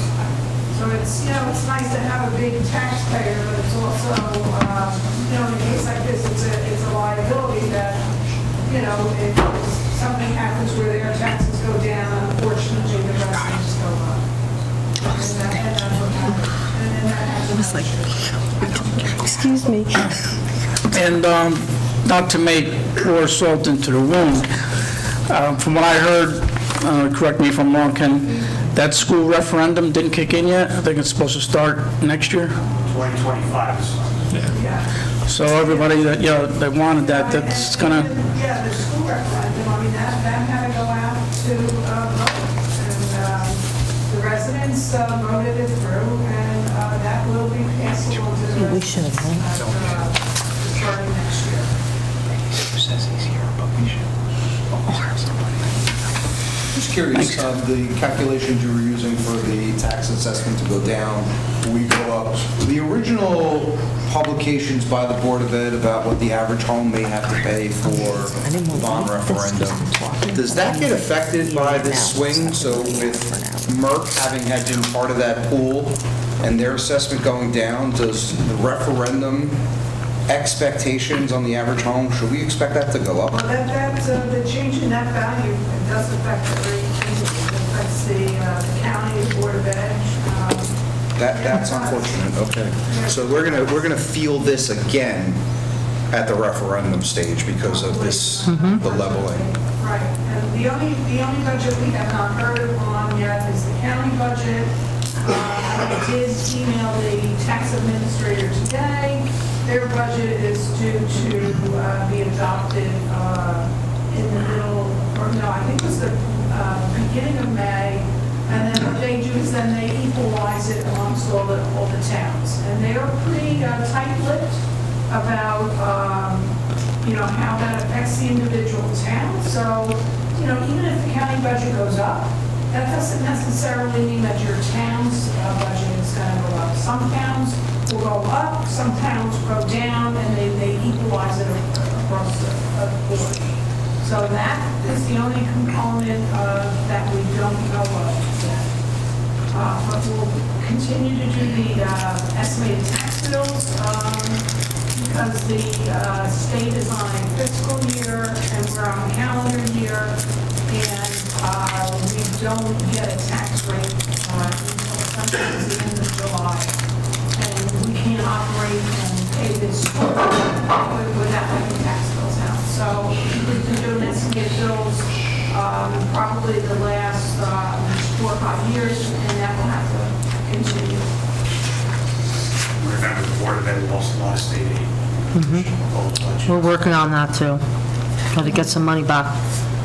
Yeah, I'm going to pull over to the Board of Ed. I'm not really sure how they're doing with their budget, to tell you the truth. They have a budget out there yet. They have a certain timeline where they have to pass their budget on.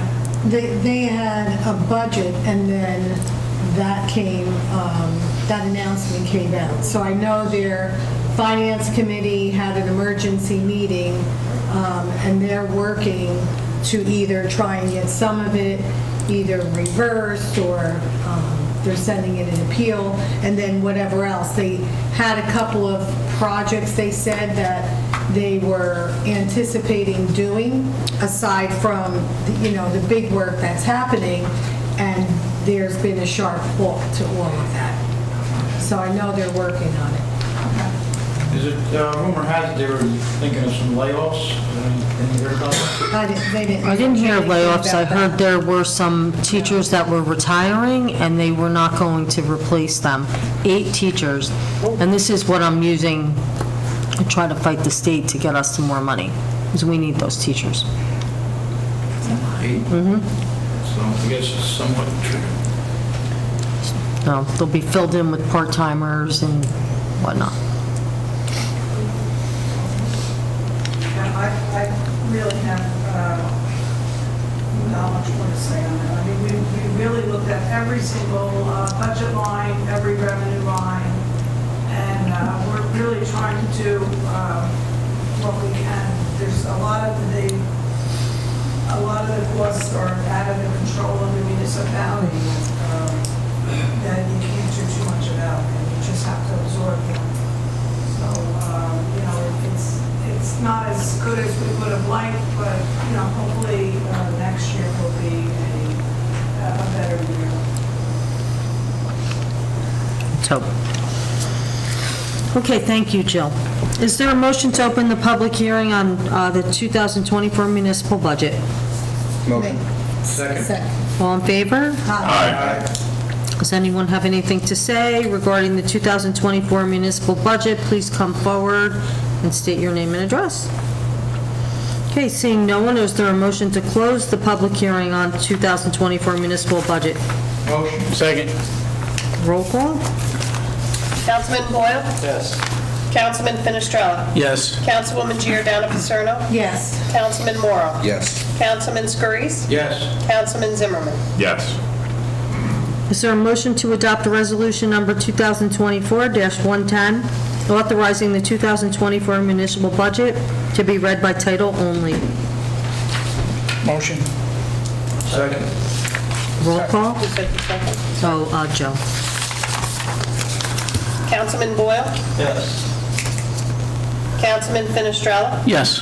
Councilwoman Giordano Paserno? Yes. Councilman Morrow? Yes. Councilman Scurries? Yes. Councilman Zimmerman? Yes. Is there a motion to adopt a resolution number 2024-111, resolution adopting the 2024 municipal budget? Motion. Second. Roll call? Councilman Boyle? Yes.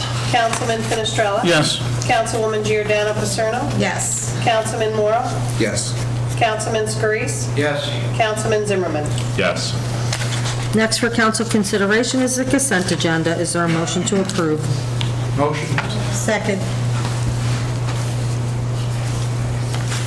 The consent agenda consists of resolutions 2024-112 through 2024-121. These resolutions will be approved by one motion. All items will be recorded individually in full in the minutes. Councilman Boyle? Yes. Councilman Finestrella? Yes.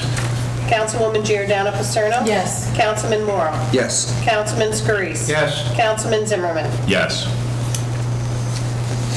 We have one ordinance, 2024-07 for introduction, an ordinance amending ordinance number 2024-02 affecting employees' titles, salary ranges, and personnel policies for borough employees of the Borough of Kenilworth. Is there a motion to approve ordinance 2024-07 for introduction? Motion. Second. Roll call? Councilman Boyle? Yes. Councilman Finestrella? Yes. Councilwoman Giordano Paserno? Yes. Councilman Morrow? Yes. Councilman Scurries? Yes. Councilman Zimmerman? Yes. Be it hereby resolved that ordinance 2024-07, heretofore introduced, does now pass on first reading, and that said ordinance be further considered for final passage at a meeting to be held on May 1st, 2024 at 6:00 p.m. or as soon thereafter as the matter can be reached at the regular meeting place of the Borough Council, and that at such time and place all persons interested be given an opportunity to be heard concerning said ordinance, and that the Borough Clerk is hereby authorized and directed to publish said ordinance according to law. Okay, thank you. Is there a motion to open the floor to the public? Motion? Second. All in favor? Aye. Does anyone have anything to say for the good and well-being of Kenilworth? Please come forward and state your name and address.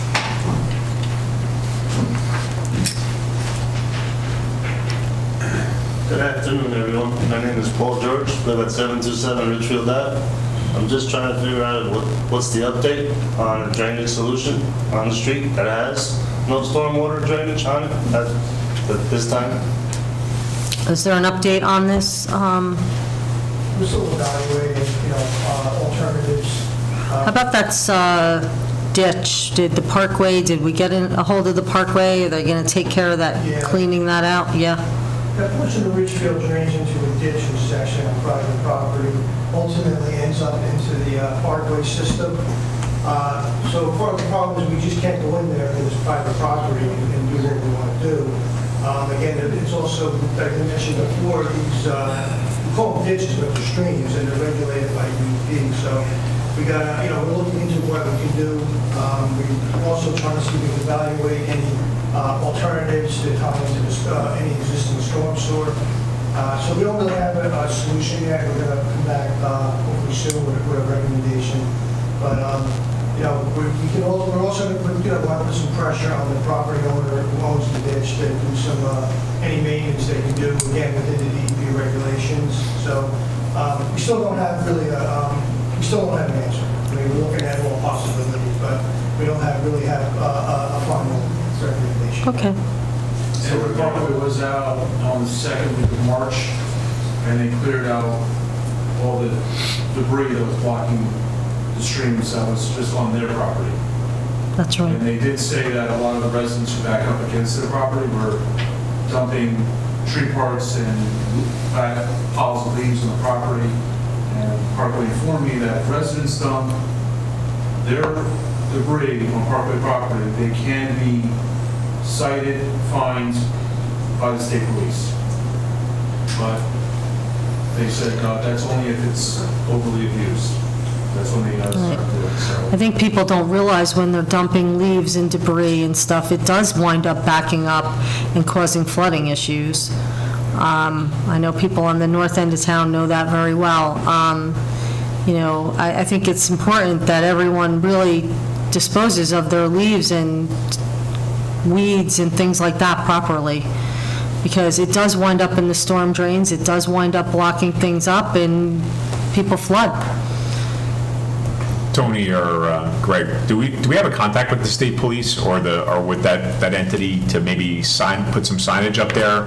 No dumping allowed, be subject to prosecution. If that's Parkway property, why don't they sell it? Yeah, that's what I'm saying. I'm saying the Parkway. Do we have a contact for the Parkway to do that? I'm in contact with the general foreman or superintendent, I should say, of the Parkway Authority that's 2 exits down?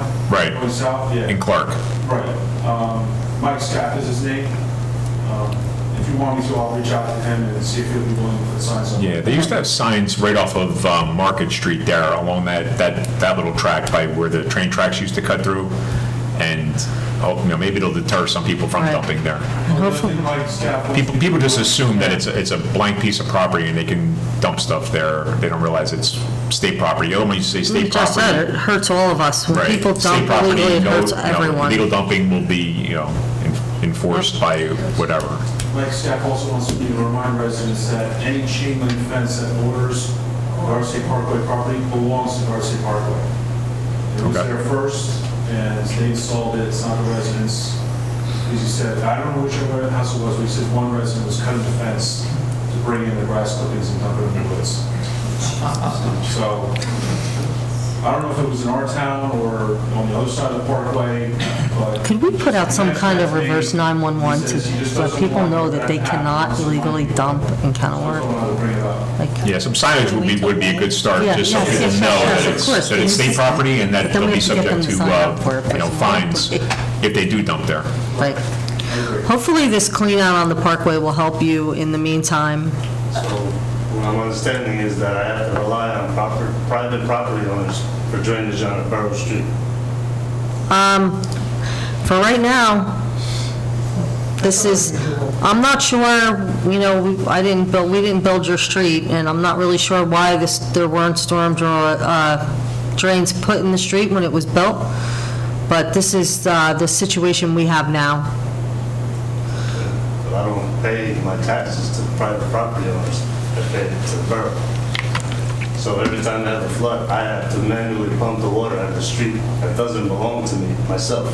But the street is your property though, correct? The last 20 feet of it, but the rest of it is not my property. So it's flooding before that 20 feet? Sometimes it does. But once it does that, then it backs into my garage, and I have to pump it for everybody on that street, which I don't believe that's fair. Again, it's not unusual, some of these streams and ditches that are in private property. I mean, like I said, it's just, the infrastructure was built, like 80 years ago. There is no infrastructure on that street. Well, a ditch is part of the infrastructure, a stream, a ditch, a drainage course. I mean, again, we're looking into solutions, we just don't have everything together. What are the type of solutions we're looking into? What's that? What are the solutions you're looking into? What are the options? Well, we're looking to see if we can tie into a storm sewer. We're looking to see what we can do with the DEP rules to possibly improve the ditch or, at least clean it, get it flowing properly. Parkway already did some work already to unclog their culvert, get rid of some of the debris. So, those are the things we're looking at. We just don't have work together. Tony, is there an approximate timeline for the residents? So you know kind of what to expect? Yeah, maybe the next couple of weeks. We'll expect something like that. Okay.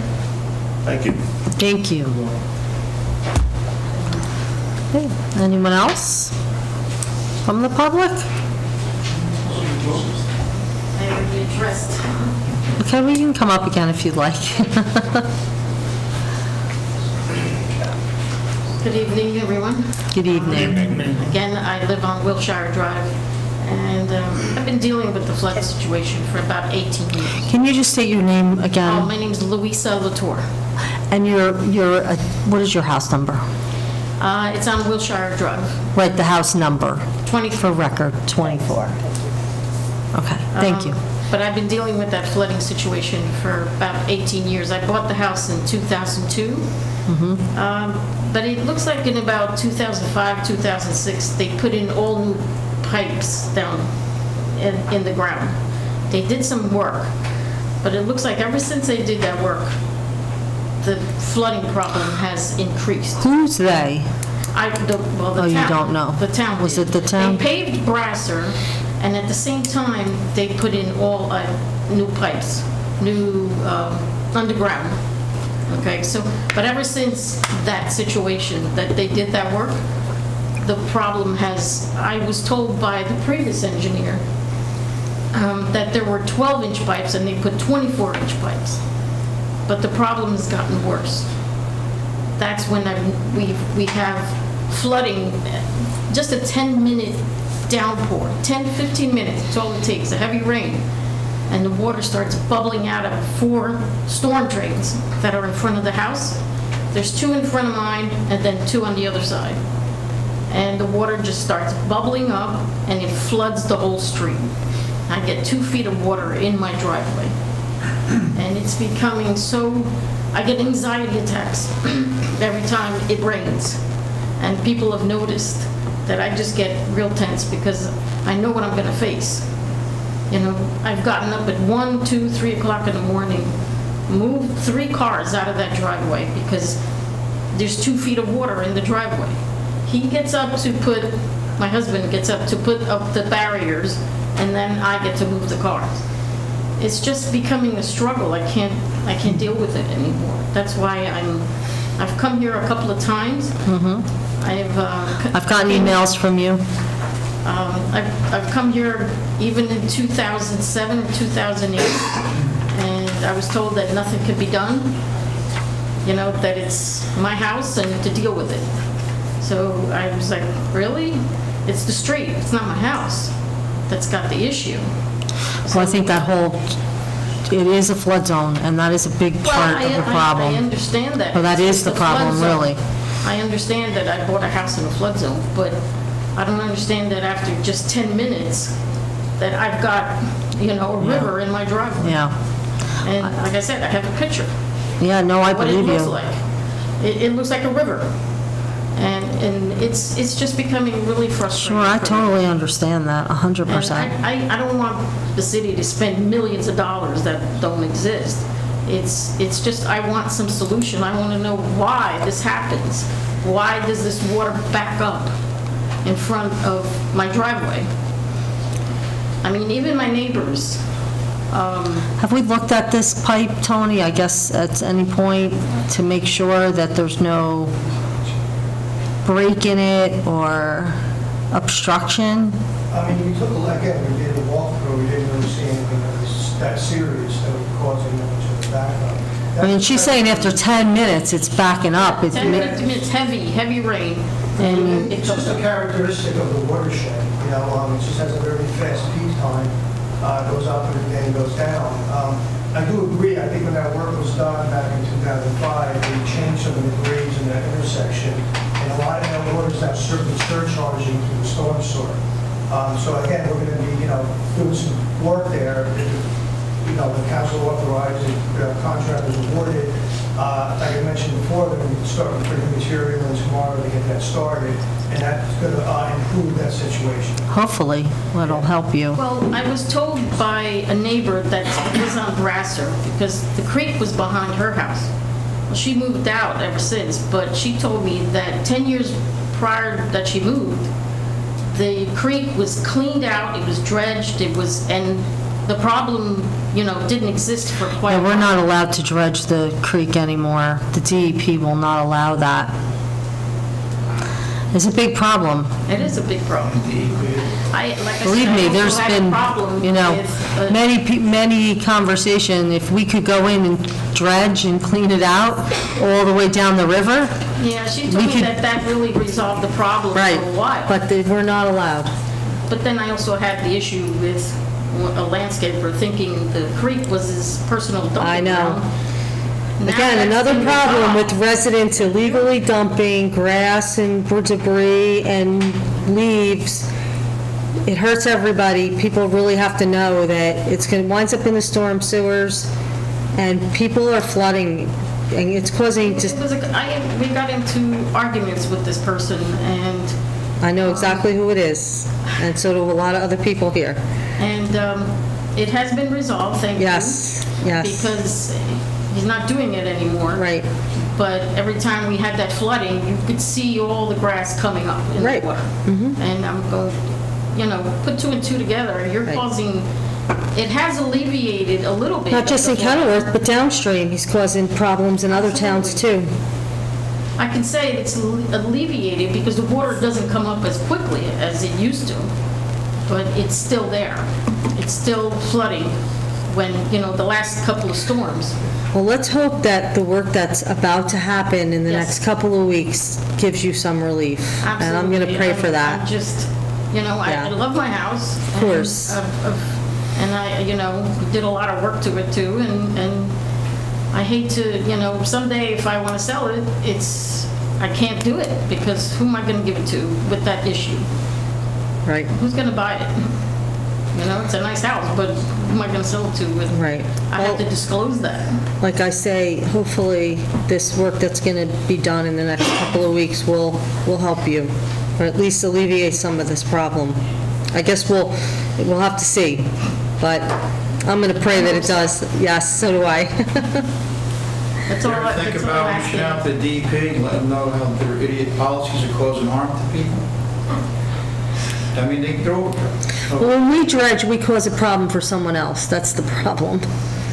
Because it just keeps going. It just keeps going. Dredge, they just don't want you to touch it. They want it to be natural. Yeah, there's like fish and stuff in there and all that too, and so that's why they don't want you It's to so touch it. overgrown, that creek is so overgrown that it's, you know, even the backyard. It's considered is flooded. wetlands, so. Right. But we don't worry about the backyard but it's the front of the house that's the problem. Right. The water starts flowing into the house. From the sewer. They got plenty of room to catch the fish from on the other side of the dike. And you're gonna cost people how much money? We care about fish or? Well, I think it's more than just fish, but. They dredged it before, they can do it again. And the earth's still turning, so I would side with her. The residents come first. I agree, but. I agree too. We still can't dredge them. Yeah. Yeah. They're just an agency. I have pictures galore here of what happened. Yeah, they should know. They just think, oh, we did good. They didn't. They harm everyone. It's not just, the whole street gets flooded. Yeah, well, it's not just your spot. All right, let's, we're getting off topic here. You can trace it back. Let's open up a Pandora's box here. Okay, thank you. Thank you very much. Thank you so much. Anyone else?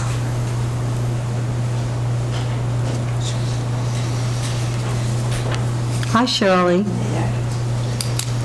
I'm Shirley Maxwell, 38 South 24th Street in Kenilworth. I would just like to thank all of you and the DPW and Finance Department and others who have been so supportive of the senior center and to me in my new role there. As Councilwoman Giordano Persono had mentioned, we have many programs at the senior center, and they are listed on the borough website under the department section, senior services. Thank you, Angela, for all your help with that too. There are just a few new programs I'd like to highlight. We have a program called the Wellness Initiative for Senior Education, otherwise known as the WISE program. And this is an acclaimed program that's coming to the senior center starting this Tuesday, April 23rd. And it will be continuing for 5 additional consecutive Tuesdays. It's an interactive program, and it helps participants understand the aging process, make healthy lifestyle choices, manage stress and depression, and avoid medication and substance misuse, and also feel confident and empowered. This is a program that's being presented by Prevention Links.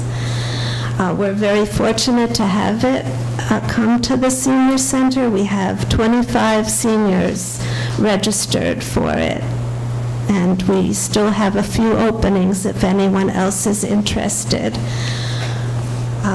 We also are having a pilot program start in June for 3 sessions, June 13th, 20th, and 27th, in strength, balance, and function. This course is being taught by our yoga instructor. Again, we have 25 seniors signed up for it so far. And if this is well received and beneficial, we'll look at incorporating it into our regular class schedule in the fall. Budget permitting, of course.